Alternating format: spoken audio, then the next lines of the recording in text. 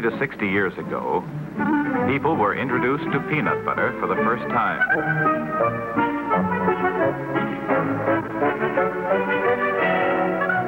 They looked it over carefully. The daring and courageous bought it. Well, children loved it. But Ma and Pa were more critical. They discovered it had several drawbacks. It became oily and sticky and didn't stay fresh very long.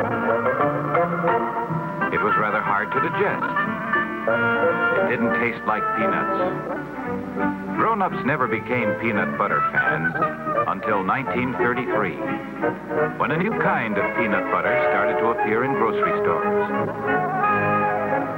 It looked different. It smelled different. It tasted different.